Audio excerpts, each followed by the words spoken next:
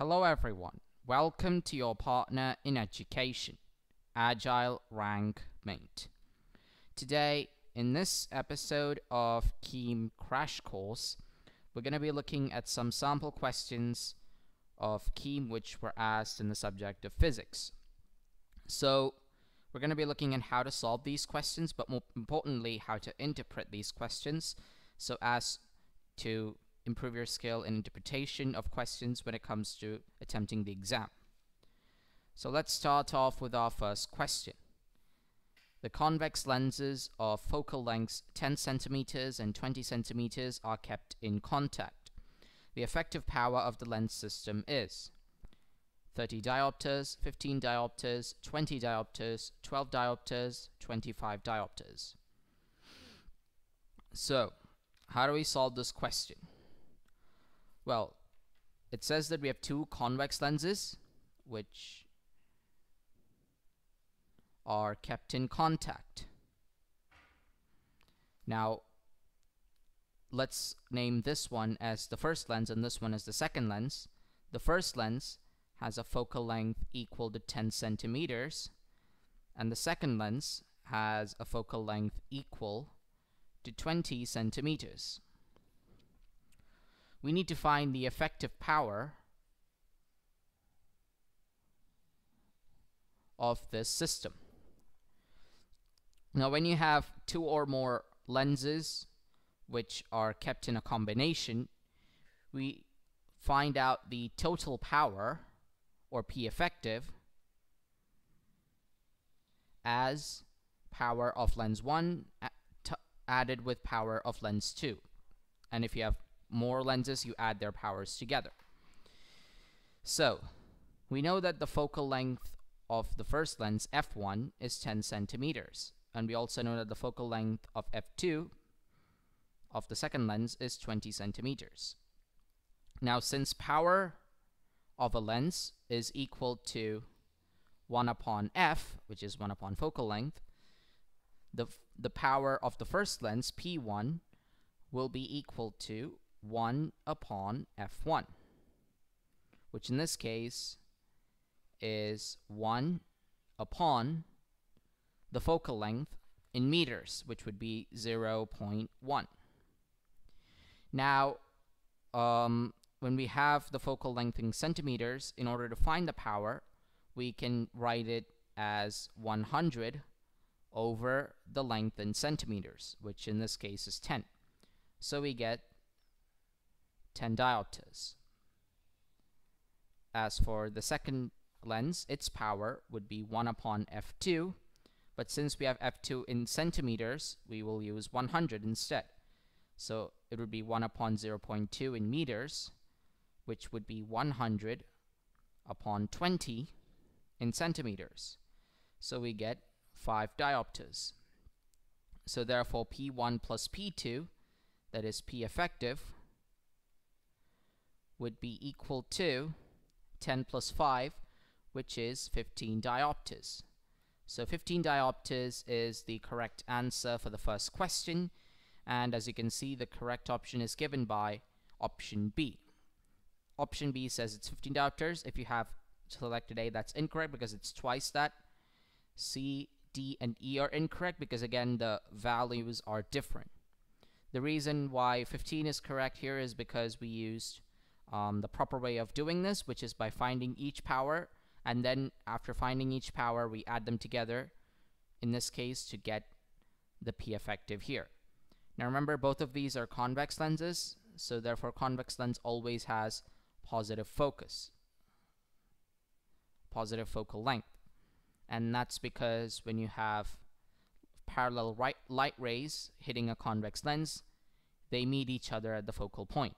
If it was a concave lens, it would be the opposite, because then the light rays would diverge, but then they would appear to be coming in from a negative focus, or a negative focal length. So that's why in this case the focal lengths are positive. Using those, we found out the power for both the lenses, and then we added the powers together to get 15 diopters. So option B is the correct option. Now let's look at another question. The emergent ray of light after refraction at a rectangular glass slab. A suffers deviation, B suffers no lateral displacement with respect to the incident ray, C emerges perpendicular to the incident ray, D emerges parallel to the incident ray, E emerges along the incident ray direction.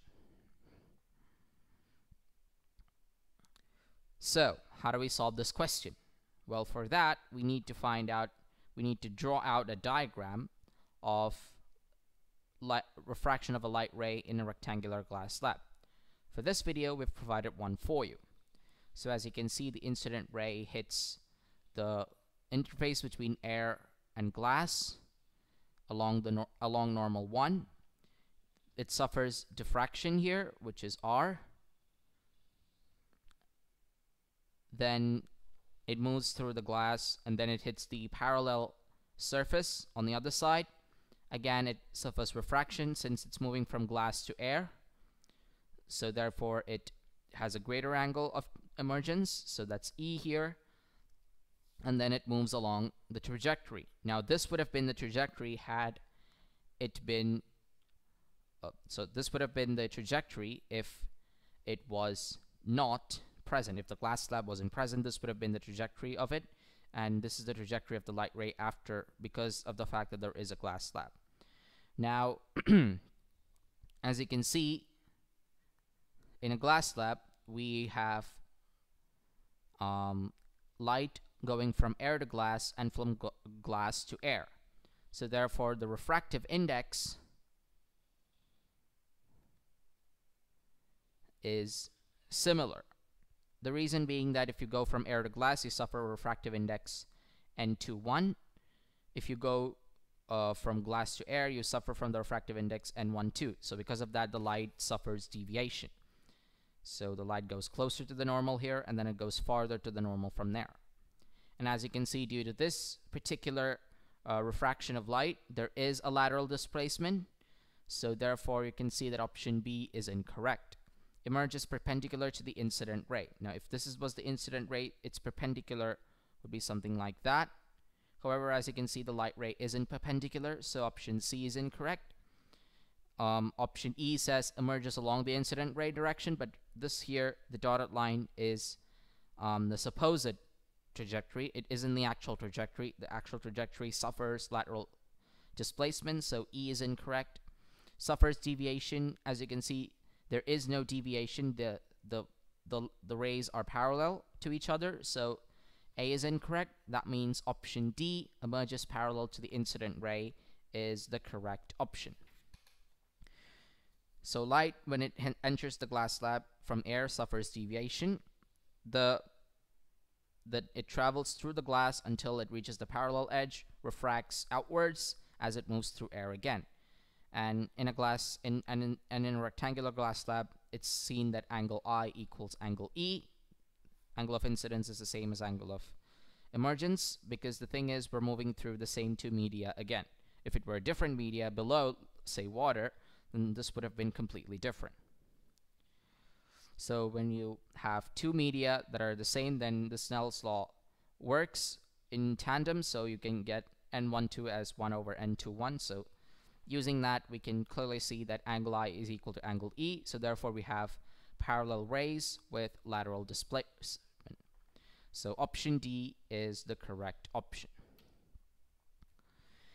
Now, the final question for today. A device which is used to detect optical signals is a junction diode, light emitting diode, photovoltaic device, Zener Diode, Photodiode. Now, this deals with semiconductors. So when you have a p-type semiconductor and an n-type semiconductor coming together, you get a diode, and you can use these diodes in various ways depending on whether you connect it from positive to negative or from negative to positive, whether it's forward biased or reverse biased. So let's look at each of the functions here for each of these diodes. A is a junction diode. This is the standard diode which goes through the circuit and allows current to flow more easily in one direction than the other. So if you have a forward bias junction diode, then current flows more easily forward than reverse. If it was a reverse junction diode, then current flows more easily in the reverse direction. Now, option B is a light emitting diode, which we popularly call LEDs. These are forward bias diodes, and their primary function is to emit light. So they're primarily used as a light source. So we use LEDs to, light up houses, cars, etc. So therefore, their function is to emit light, not to detect optical signals. So as you can see, options A and B are incorrect. What about option C, a photovoltaic device? Now, in a photovoltaic device, it converts light energy to electricity. And it does that by using the photoelectric effect. So in this particular scenario, light hits the negative light hits one of the junctions, like one of the semiconductors. It knocks out the electrons, and then when that happens, you can see that electricity is conducted. So we can convert light to electricity by using photovoltaic devices.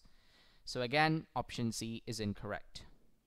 What about option D, a Zener diode? A Zener diode is reverse biased, and it is primarily used for voltage regulation.